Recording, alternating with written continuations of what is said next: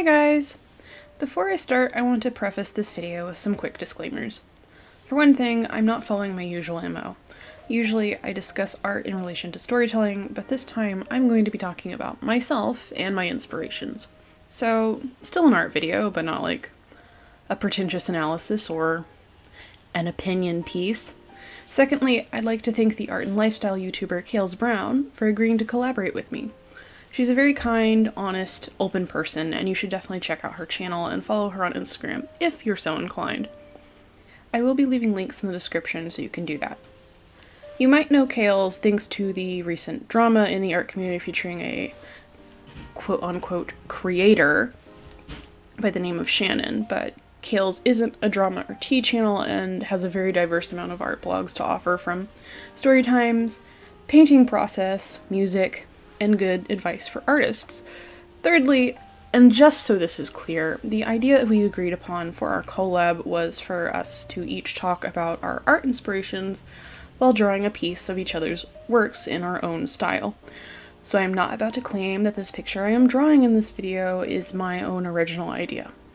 It's a draw this in your style challenge, and so keep that in mind. Here's a pic of the original by Kales, just so you have an idea. She actually has two different versions of this drawing, but the older one spoke to me more.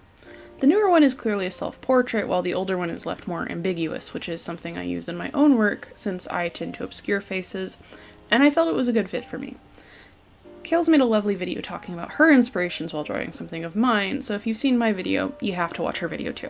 It's the law. I don't make the rules on this, it's illegal to not watch her video that I will link to at the end of this one, so if you don't watch it, you're a criminal. So there. Alrighty, who wants to hear about my art inspiration? Nobody? Too bad, let's go. How I got inspired to seriously learn how to draw is actually pretty funny, so it's worth mentioning. When I was a lot younger, I had a childhood best friend. Someone I was closest to and hung out with for days on end for summer sleepovers. The one person who I was completely on the same wavelength with. My friend is an extremely talented person and could basically do anything. They were an athlete and an amazing singer, and could play any instrument they wanted to, and wrote their own music. At the time, this only mildly bugged me, who had really no talents that made me stand out, but we always had a good time together, so it wasn't a big deal.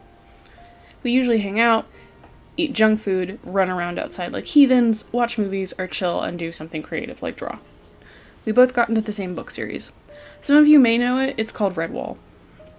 A series about woodland animals who live in a stone building and fight off evil with medieval weaponry. A lot of our outside play was basically us LARPing as furries, but we were like 11. One day I was over at their house and they were like, hey, so I drew our characters, and pulled out a stack of paper, and these drawings were good. Like, really good, and that's when the jealousy kind of hit. It was sort of like the last thing that I thought we were kind of equally good at had collapsed, and now I was just beneath them somehow.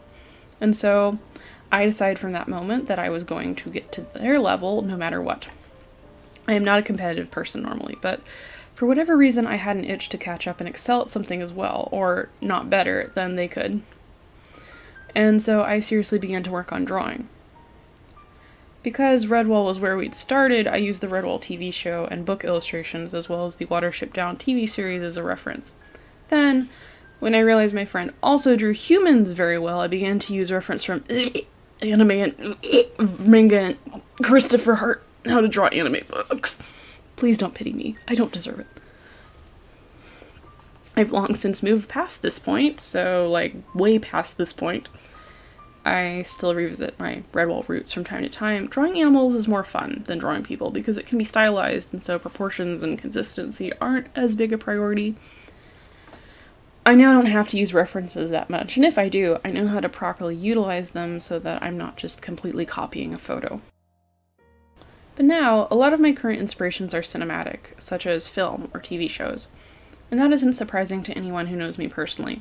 I am very passionate about using art for the purpose of storytelling, which is why I hate most soulless corporate movie franchises, not because I don't understand the hustle, but simply because they're never brave enough to try to be different or creative, visually or narratively. I can appreciate a bad or even boring movie if at least they made an attempt to try something new, but these don't come up often because there's a big stigma around failure and how it's bad. And from a financials perspective, that makes sense. But from an artistic viewpoint, failure is a good thing. It creates an opportunity to grow and build from the experience. Jim Henson is one of my biggest inspirations visually and tonally. A lot of my current drawings, though based on a desire to express my emotions and mental state, take a lot of ideas from his style of character design. I like the weirdness of it, and I like the way Jim Henson and his team always make it seem so fun.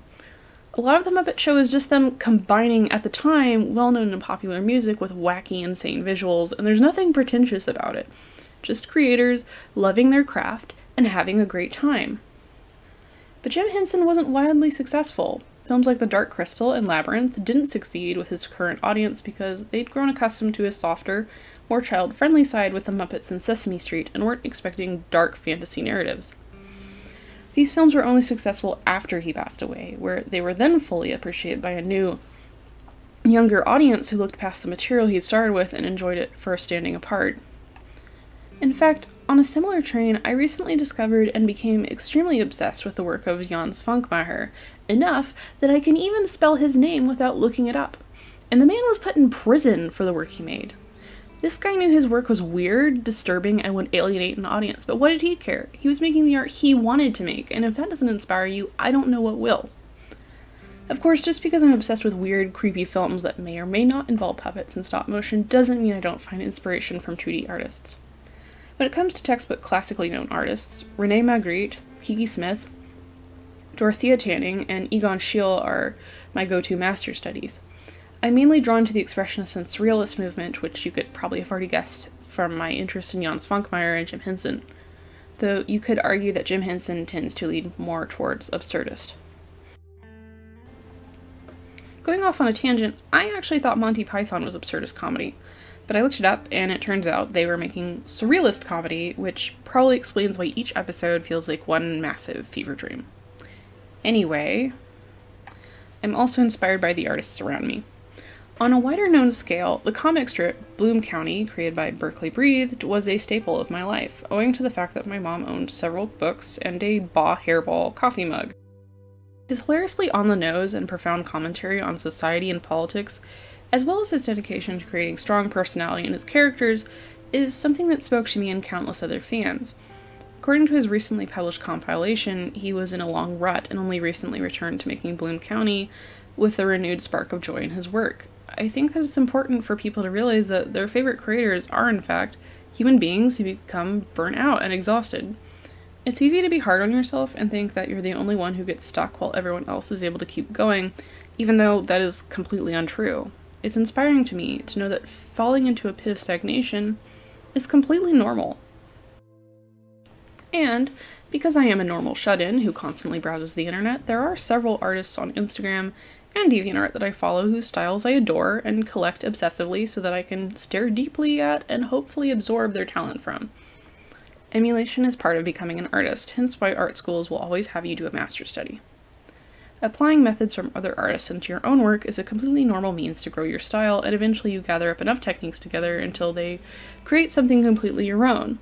Learning from peers is probably my biggest source of inspiration. I don't think anyone is ever completely self-taught. References and studies have always been an important tool for artists, and there's no shame in utilizing them. So I think that covers everything. Inspiration is the sort of thing that evolves over time, so probably in a few years this list will change, and honestly, I'm kind of excited for that, because it means I get to discover some new cool things I haven't heard of before. So, once again, before I close, I ask that you please watch Kales Brown's video. If you don't, you will immediately be thrown into YouTube jail, and we definitely don't want that to happen, so why risk it? I'm only saying this for your sake. Well, no, Kales too. I mean, she did put in the effort to make a whole video that I have linked on your right over here, so the only work you have to do is take your cursor over and go. I'm such a generous person, you don't even have to hunt for the link in the description, or put Kales Brown in your search bar. It's right there. I did all the hard work for you. But all goofing aside, thank you for watching this video.